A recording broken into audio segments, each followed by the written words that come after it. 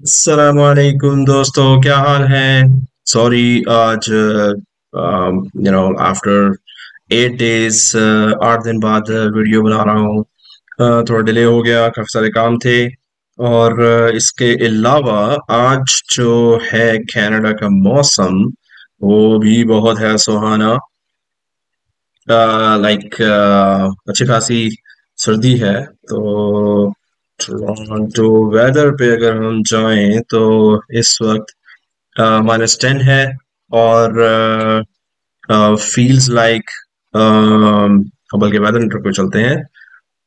तो इस वक्त विंटर स्टॉर्म वार्निंग है इन प्लेस, और -23 फील लाइक हो रहा है इस वक्त। और अभी हम जुमा पढ़ के आए हैं, जुमे की नमाज पढ़ के आए हैं बाहर से, तो हो रहा है। Okay, back to what we were talking about. चलो अब बात करते हैं कि आज हमने क्या पढ़ना है। तो आज हम डिस्कस कर रहे हैं गेस्ट यूजर क्या है। माइक्रोसॉफ्ट में यूजर्स होते हैं, रेगुलर यूजर्स जो कि एम्प्लॉयज होते हैं। तो आपकी कंपनी में तो उनको उनके अकाउंट बनाना तो हमने देख लिया था, लेकिन गेस्ट यूजर क्या होते हैं, ये क्या भला है। राइट, व्हाट भला इज इट। तो उसको चेक करते हैं। गेस्ट यूजर अगर कोई कॉन्ट्रैक्टर हो बाहर का, या कोई टेम्परेरीली काम करने आया है, टेम्परेरीली वर्किंग, कोई टेम्परेरीली काम कर रहा है। और या फिर कॉन्ट्रैक्टर टेम्परेरीली वर्किंग ऑब्वियसली, ये तो उसके लिए गेस्ट यूजर बनाया जाता है। राइट।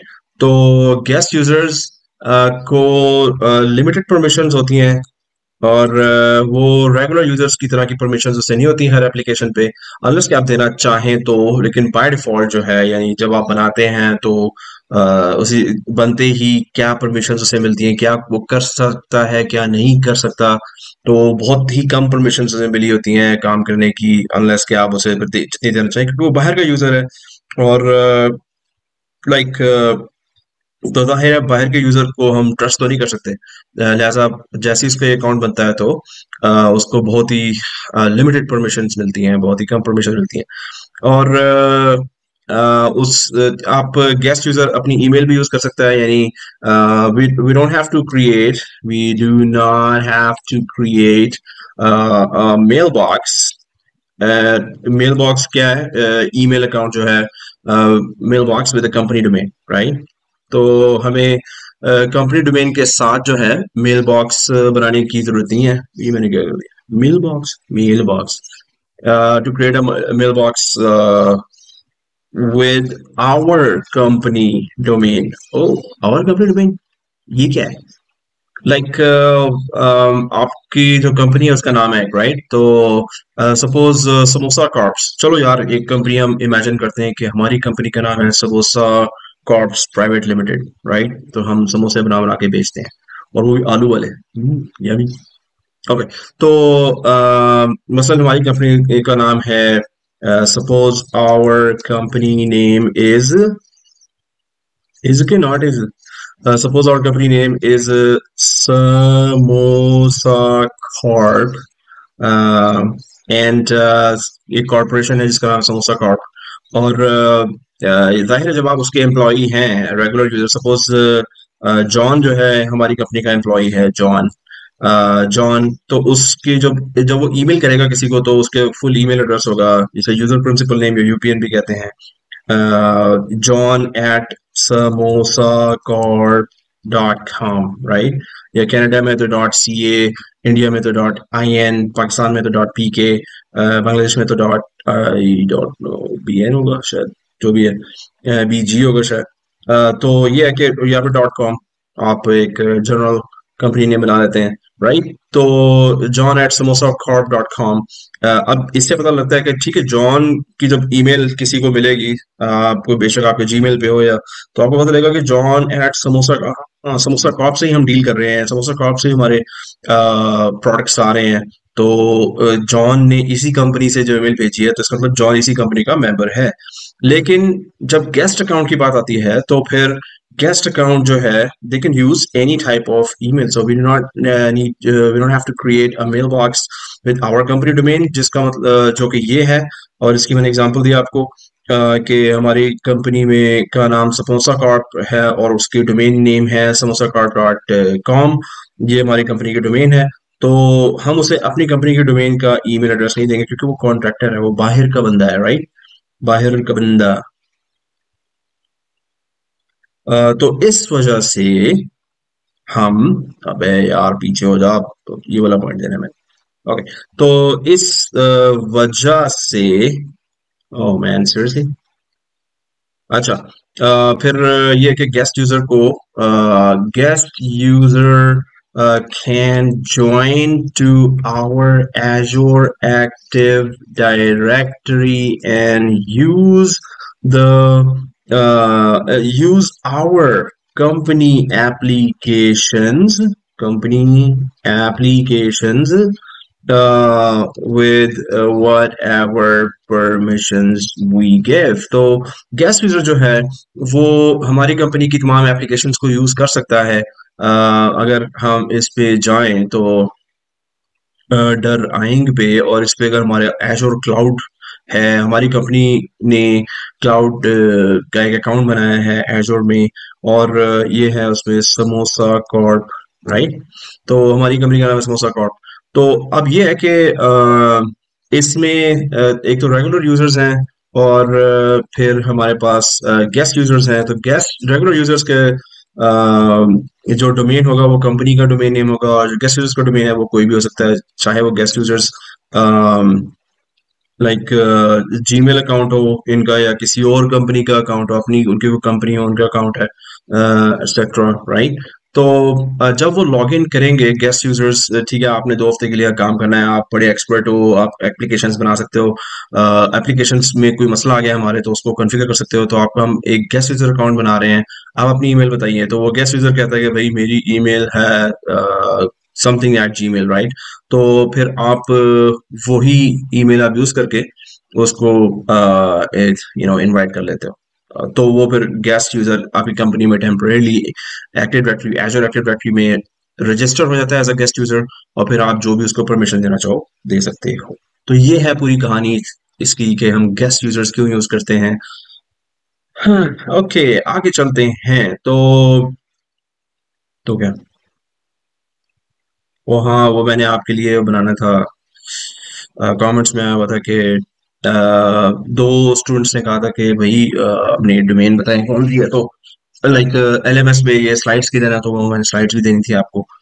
तो मैं एलएमएस में जल्दी जल्दी बनाता हूँ एक इस इन क्लासेस के लिए एक कोर्स, और उसमें आपको एनरोल करूंगा इंशाल्लाह। Okay, what is the user experience. सो अब चलते हैं गेस्ट यूजर कैसे बनता है, और फिर इसको, तो हम चलते हैं वापस। वेदर -10 टेम्परेचर, लेकिन feels like -23। Okay, let's go ahead. तो हम फिर वापस जाएंगे portal.office.com एक्चुअली। तो portal.office.com, और इस पर हम फिर करेंगे साइन इन। कौन से अकाउंट से? वही जो हमने बनाया था, बिरयानी वाला नहीं, ये तो किस कहीं और में यूज कर रहा हूँ। ये वाला भी नहीं, ये वाला हमने बनाया था, क्लाउड इंजीनियर्स अकेडमी 348, राइट? तो इसका जो पासवर्ड है, और डोंट सेव, ओए होए, इसमें एमएफए लग चुका है। एमएफए, मल्टी फैक्टर ऑथेंटिकेशन, यानी 2 किस्म की ऑथेंटिकेशन है। एक आप पासवर्ड दें, और दूसरा दूसरा फिर आपको फोन पे कोड आएगा 450655। अपने कान बंद कर लें जो मैंने बताया, और आंखें बंद कर लें, उधर देख। अच्छा, तो अब हम लॉग इन हो चुके हैं। नहीं, ये कोड बार बार चेंज होता है, तो इसलिए कोई इधर उधर देखने की। ऑलराइट, सो हम अब लॉग इन हो चुके हैं। हमने इधर ग्रीन एडमिन बटन पे जाना है। यहाँ हमारा एडमिन सेंटर, हमारा हेडक्वार्टर है। ये फिर पूछ रहा है कि आप कौन हो। तो मैंने कहा भाई मैं ये यूजर हूँ, Aamir eight cloud engineers academy, मुझे अंदर आने दो। उसने कंफर्म किया पासवर्ड, यूजर नेम, और ऑथेंटिकेट कर दिया मुझे कि आप आ सकते हो, आपको पहचान लिया है, आप हमारी बंदे हो। उसके बाद हम चलते हैं शो ऑल पे, फिर हम चलते हैं एजर एक्टिव डायरेक्टरी को ओपन करते हैं। तो यहाँ भी पूछ रहा है कि भाई कौन हो। यार बताया नहीं था आपको, समझ नहीं आती। अच्छा, तो एजर एक्टिव डायरेक्टरी खुल गया हमारा, जो सिक्योरिटी गार्ड है पूरा। और एजर एक्टिव डायरेक्टरी की एप्लीकेशंस में हम चलते हैं, एजर एक्टिव डायरेक्टरी को क्लिक करेंगे तो ये साइट पे सारा आ जाएगा।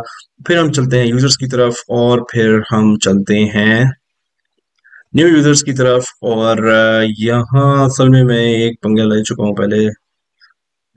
एक दफा मैं गेस्ट यूजर बना चुका हुआ हुआ हूँ, तो मैं दोबारा वही बनाने लगा हूँ, इसलिए मैंने सोचा पहले जो बनाया था वो डिलीट कर दूँ। राइट, अब ये पता नहीं कब इसको पकड़ेगा, कब बैकग्राउंड सिंक्रोनाइजेशन कहते हैं इसे, कि कब। हाँ ठीक है, हो गया। तो अब हम न्यू यूजर को क्लिक करते हैं और फिर इनवाइट एक्सटर्नल यूजर। तो अब जो बाहर का यूजर है उसको हमने इनवाइट करना है, तो इनवाइट एक्सटर्नल यूजर पे हम जाते हैं। अब इसमें इनवाइट यूजर रेगुलर यूजर के लिए क्रिएट यूजर है, और बाहर के यूजर के लिए इनवाइट यूजर है। तो हम इसमें जाके सपोज लिखते हैं कि बॉब डिलन जो है ये बाहर का कॉन्ट्रैक्टर है, और उसने हमारी एप्लीकेशंस पे काम करना है, हमें किसी चीज में मदद करनी है हमारी, तो हम इसे बाहर से बुला रहे हैं। और इसका यूजर अकाउंट है idgime@gmail.com, सपोज ये वाला अकाउंट है, राइट। तो फिर इसके बॉब पहला नाम है और आखिरी नाम है डिलन, सपोज। और फिर पर्सनल मैसेज, हम we are inviting you to connect to our Azure active directory. बस जैसा मर्जी मैसेज लिखते हैं, कुछ रिस्ट्रिक्शंस इसमें रखनी है, भैया आपने हमारी मर्जी के बगैर काम नहीं करना। और जो भी आप रखना चाहें इसमें, मैसेज देना चाहें बाहर के कॉन्ट्रैक्टर को, कुछ rules and regulations the company आप बताना चाहें तो बता सकते हैं। ग्रुप्स, अभी कोई ग्रुप मैंने बनाया नहीं है ऐसा कि सपोज सेल्स डिपार्टमेंट के लिए कोई काम करना चाह रहा है तो सेल्स डिपार्टमेंट का ग्रुप बनाए, तो ऐसा भी कुछ नहीं बनाया मैंने, तो इसलिए इसको ग्रुप में ऐड नहीं कर सकते, वरना क्लिक करके कोई भी ग्रुप का नाम आप इधर डाल सकते हैं जिसमें इसको ऐड करना है। मसलन आप एक कॉन्ट्रैक्टर्स का ही ग्रुप बना लेते हैं तो वो भी हो सकता है। अब यार ग्रुप, हाँ चूंकि इधर आ गया है तो एक जल्दी से ग्रुप बना लेते हैं, वैसे ग्रुप का अलग से डिस्कशन भी होगी। तो अगर मैं डुप्लीकेट टैब इधर करता हूँ ताकि मैं इस पेज से अवे ना हो जाऊं, इस पेज से दूर ना जाऊं, और दूसरे टैब जो कि इस तरह का ही खुलेगा एक और, तो उसमें जाके मैं ग्रुप जल्दी से बनाता हूँ। सपोज एक कॉन्ट्रैक्टर्स का हम ग्रुप बना लेते हैं, ठीक है। तो डुप्लीकेट टैब, फिर ये कह रहे हैं वो कौन हो? अबे यार कितनी बार बताया यार, क्या हो गया? और इसमें सपोज हमारा एक कॉन्ट्रैक्टर ग्रुप है, तो मैं ग्रुप बनाने जा रहा हूँ इधर। एज डायरेक्टरी में गया, ग्रुप्स में गया, एक सिंपल ग्रुप बनाने। ग्रुप की टाइप्स होती हैं बहुत सारी, वो हम डिस्कस करेंगे बाद में। फिलहाल इस जो सिनेरियो है हमारा उसी पर अमल करते हैं, उसी को समझने की कोशिश करते हैं। न्यू ग्रुप बना के सपोज एक कॉन्ट्रैक्टर्स का हमारा सिक्योरिटी ग्रुप है। सिक्योरिटी ग्रुप यूज होता है कॉन्ट्रैक्टर्स। अच्छा, सिक्योरिटी ग्रुप जो यूज होता है ना वो किसी को एक्सेस देने के लिए कहीं यूज होता है, सिक्योरिटी देने के लिए, एक्सेस देने के लिए यूज होता है, राइट। अच्छा, ग्रुप डिस्क्रिप्शन है, this group is created for for contractors and vendors. Vendors होते हैं दूसरी कंपनी के एक्सपर्ट्स, आप बुला रहे हैं किसी बड़ी कंपनी से, या इंडिपेंडेंट कॉन्ट्रैक्टर्स हैं, तो pretty much एक ही चीज है कि इस ग्रुप का कोई ओनर तो होना चाहिए। तो मैं आप कह देता हूँ कि अभी मैं ओनर हूँ इसका, भाई मैं ही एडमिनिस्ट्रेटर हूँ, तो मैं ही ओनर हुआ ना। और मेंबर्स कौन है? तो मेंबर्स में अब आप, मेंबर्स फिलहाल कोई नहीं है, और जिस ग्रुप में हम डालने लगे हैं कॉन्ट्रैक्टर्स का ग्रुप होगा ये, तो मैं क्रिएट कर दूं ताकि वो फिर उधर जब मैं सर्च करूं तो वो आ जाए उधर, और फिर हम ऐड कर लें इस यूजर को उधर। ठीक है, अभी ग्रुप इधर बन गया है, लेकिन मैं अब दूसरे टैब में जाऊंगा जहां वो यूजर हम बना रहे थे, गेस्ट यूजर, हम उस टैब में जाऊंगा। और यहाँ ग्रुप्स का है, अब मैं क्लिक करता हूँ ग्रुप्स को, तो यहाँ दो ग्रुप्स हैं इधर, तो कॉन्ट्रैक्टर्स वाले को मैं क्लिक करता हूँ और सेलेक्ट करता हूँ। सपोज अब ये कंपनी की पॉलिसी हो सकती है, जरूरी नहीं है ये बनाना, लेकिन कंपनीज की पॉलिसी होती है कि भाई जो भी कॉन्ट्रैक्टर या वेंडर आउटसाइडर आएगा उसको इस ग्रुप में शामिल होना जरूरी है, ताकि हम इस ग्रुप में देख सकें कौन कौन बाहर का बंदा है, राइट। ओके, रोल्स, जब हम रोल्स पे आते हैं तो ये भी बहुत सारे हाई लेवल परमिशंस होती हैं, एडमिनिस्ट्रेटर्स रिलेटेड परमिशंस होती हैं मुख्तलिफ एप्लीकेशंस में। तो इस बंदे का क्या रोल है, कहाँ किस एप्लीकेशन पे इसने काम करना है, या कौन सा स्पेसिफिक इसको परमिशंस, हाई लेवल परमिशंस चाहिए। तो अभी फिलहाल इसको कुछ नहीं देना हमने। तो बाकी ये ब्लॉक साइन इन नहीं, इसको ब्लॉक नहीं करना, लेकिन ब्लॉक हम कर सकते हैं कि ये लॉग इन ना हो दोबारा। और फिर यूजेज लोकेशन अभी किधर है, तो भाई कनाडा ही रख लेता हूँ, फिर मैं इधर ही हूँ। तो जॉब टाइटल जो मर्जी आप देना चाहें, सपोज ये डेवलपर है, एप्लीकेशंस को डेवलप करता है, बनाता है कंपनीज के लिए, मॉडिफाई करता है, कंसल्टेंट है कि भाई ऐसे एप्लीकेशन डालनी है, ऐसे नहीं डालनी। डिपार्टमेंट आईटी हुआ फिर, और कंपनी नेम, ये उसकी कंपनी कौन सी है जो हमारी समोसा कॉर्प कंपनी को सारी फैसिलिटीज दे रहा है, राइट। तो जो भी कंपनी है उसकी, वो तो इस डेवलपर्स जो भी है।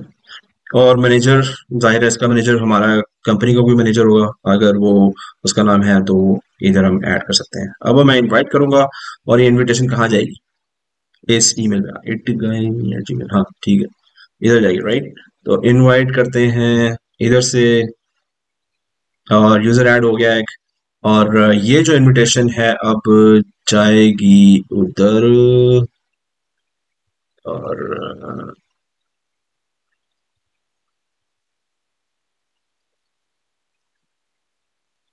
यार कितने गूगल के खुल गए हैं यार, क्या हो गूगल, बस थोड़े से ही है, ज्यादा नहीं है।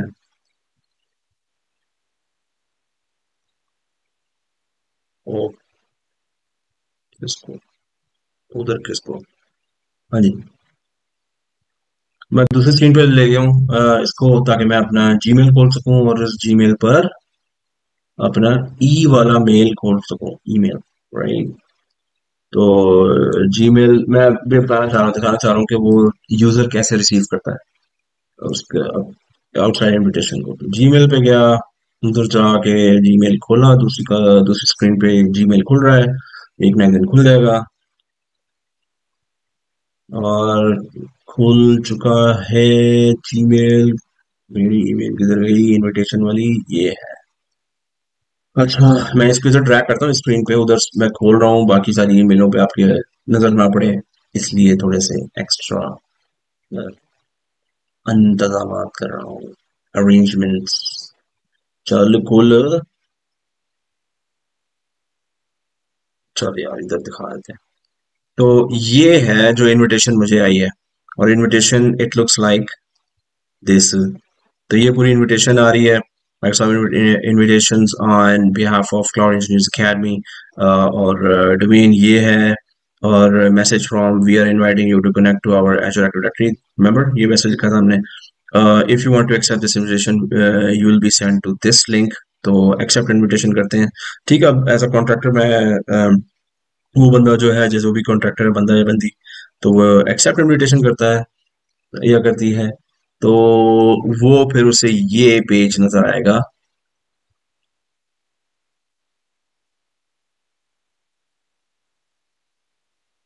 मतलब इस पेज पे ये आ रहा है कि परमिशन रिक्वेस्टेड बाय, ये जो कंपनी है, अब ये कॉन्ट्रैक्टर देख रही है, राइट। तो bye accepting you allow this organisation to receive your profile data, यानी आपका जो नाम है, कंपनी नाम, कंपनी किससे बिलोंग करते हैं आप, जो भी आपके प्रोफाइल में है, जीमेल में जो भी प्रोफाइल में लिखा है आपने, वो सब हमें ये कंपनी देख सकेगी। Connect log and log your activity, जो भी आप कर रहे हैं उसकी आपकी एक्टिविटी को लॉग किया जाएगा। और लॉग से मुराद एक टेक्स्ट फाइल होती है, उसमें एक इवेंट लिख दी जाती है, लॉग इन इस वक्त हुआ और ये टाइम है, और लॉग इन इस अकाउंट से हुआ है, लॉग आउट हो रहे हैं आप तो ये टाइम है, और इस टाइम पे लॉग आउट हुए हैं, तो वो सारी एक्टिविटी लिख रहे हैं। यानी ये नोट करेंगे, ये तो आपको बता रहे हैं कि हम नोट करेंगे।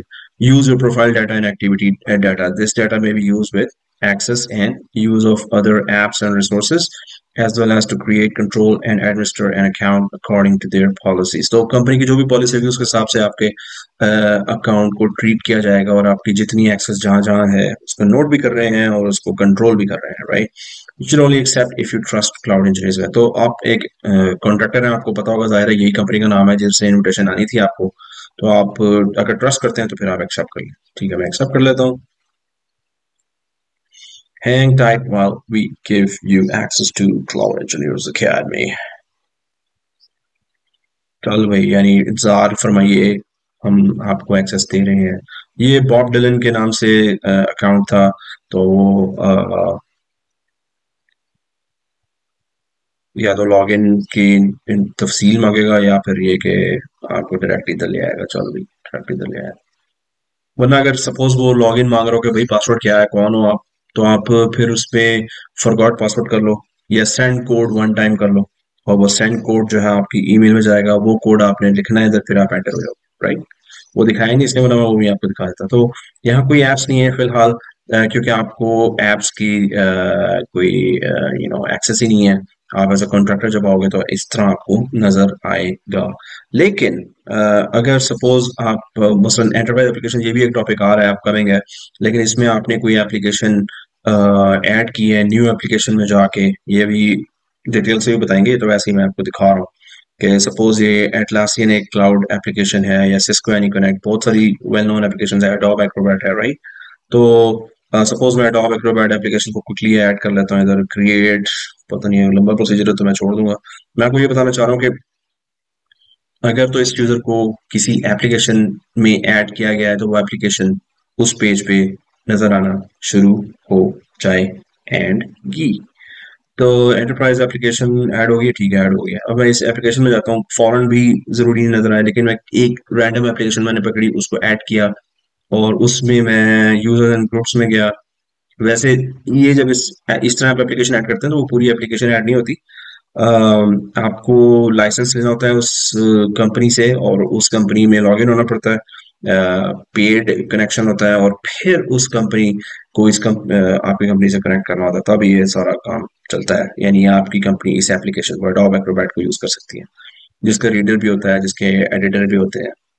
अच्छा, तो इधर गए यूजर एंड ग्रुप, और उसमें यूजर एंड ग्रुप में देखा कि यूजर्स कोई सिलेक्टेड नहीं है अभी फिलहाल, नई एप्लीकेशन अभी डाली है, उसमें बॉब डिलन कॉन्ट्रैक्टर भी है, राइट, उसका नाम भी आ रहा है क्योंकि हमने उसे इनवाइट किया था, वो इनवाइट होके कनेक्ट हुआ है इससे, तो इसलिए बॉब डिलन भी है। तो मैंने बॉब डिलन को ऐड कर दिया कि भाई ये कॉन्ट्रैक्टर है जिसने इस एप्लीकेशन पे काम करना है, राइट। तो ये, और मैं असाइन कर रहा हूँ इसे इस एप्लीकेशन में, हमारी कंपनी में जो एक एप्लीकेशन है टॉप, उसमें मैं इस कॉन्ट्रैक्टर को असाइन करूँ, क्योंकि इसने हमें कॉन्फ़िगर करके देनी है, क्योंकि एक्सपर्ट है सपोज इस एप्लीकेशन का, राइट। तो इस तरह फिर हम ऐड कर सकते हैं यूजर्स को। अब ये जो इसको नजर आ रहा है, लाइक मैं अब ऑल टैप करके दूसरी स्क्रीन पे आ गया हूँ, राइट। तो ये यहाँ हम बैठे थे, अब मैं इसे रिफ्रेश करता हूँ, शायद नजर आ जाए, शायद जितनी जल्दी नजर ना आए कि इसको ऐड कर दिया गया है एक एप्लीकेशन से। There are no apps to show, right. तो वो फिर थोड़ी देर बाद बैकग्राउंड सिंक्रोनाइजेशन होती है, या बैक से रिफ्रेश होता है, तो फिर जाके आपको पता चलेगा कि कौन सी एप्लीकेशंस में इसको ऐड किया गया है।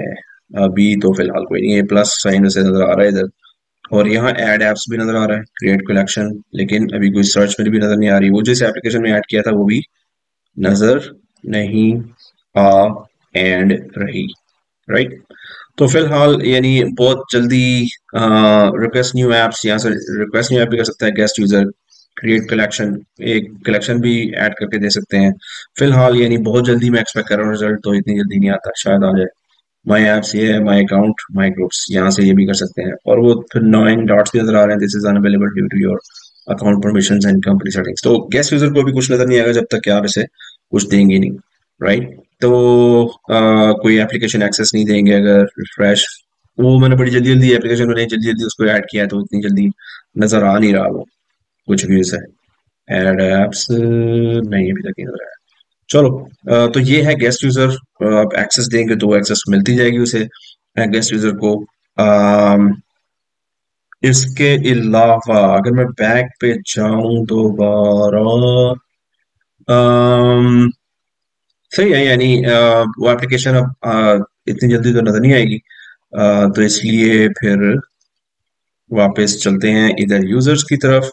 अच्छा, इधर एक और चीज भी है, मैं आपको दिखाना चाहता हूँ, इधर अगर हम चाहें home admin centre, Microsoft 365 admin centre, फिर यूजर्स पे जाएं और एक्टिव यूजर्स पे जाएं, इधर भी ऑब्वियसली नजर आएगा, जो भी एजूर एक्टिव डायरेक्टरी में आपको नजर आएगा, सारे यूजर्स इधर भी नजर आते हैं। इधर हम क्लिक करें तो यहाँ भी कुछ ऑप्शंस हैं करने को, तो अम, यहाँ मैनेज ग्रुप्स है, मैनेज कॉन्टैक्ट इन्फॉर्मेशन नजर आ रही है कि आप किसी ग्रुप में इसे डालना चाह रहे हैं। इसके अलावा बस यही कुछ कर सकते हैं आप एक यूजर डेल, जबकि आप एक जो रेगुलर यूजर है इसका उसके पास ये सारे ऑप्शंस हैं, ज्यादा ऑप्शंस हैं, और काफी कुछ आप कर सकते हैं रेगुलर यूजर के साथ। जो गेस्ट यूजर है तो लिमिटेड ऑप्शंस होते हैं उसके पास, राइट। तो उसमें यह है कि आप एक ग्रुप बना ले कॉन्ट्रैक्टर्स और कॉन्ट्रैक्टर को ही कोई ऐसा रोल असाइन कर दें।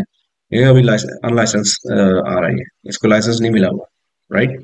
तो आप ये कर सकते हैं कि जिस ग्रुप में ये एडेड है उस ग्रुप को आप ये रोल दे दें। सपोज आपने कोई रोल देना है, एप्लीकेशन एडमिनिस्ट्रेटर का रोल देना है, राइट? तो उस ग्रुप को दे दें, उस ग्रुप में इसको ऐड कर दें, इसको भी वो रोल मिल जाएगा, राइट? ओके, तो ये है गेस्ट यूजर और कमेंट्स। ये गेस्ट यूजर के बारे में यही है। आगे चलते हैं फिर नेक्स्ट टॉपिक पे नेक्स्ट वीडियो में। तो आप लाइक सब्सक्राइब शेयर कमेंट करना मत भूलिएगा, और दूसरे उर्दू स्पीकिंग दोस्तों को भी इनवाइट करें, क्योंकि ये आपके इंकरेजमेंट से ही मैं कोशिश करूंगा आगे। वैसे तो मैं कोशिश पूरी कर रहा हूँ कि मैं आगे पूरी सीरीज बनाता चला जाऊँ और बनाता चला जाऊँ, लेकिन आपके कमेंट से काफी इंकरेजमेंट भी मिलती है। ओके, अपना ख्याल रखें, अपने इर्द गिर्द के लोगों का ख्याल रखें, और अल्लाह हाफिज। अस्सलाम वालेकुम वरहमतुल्लाहि वबरकातुहू।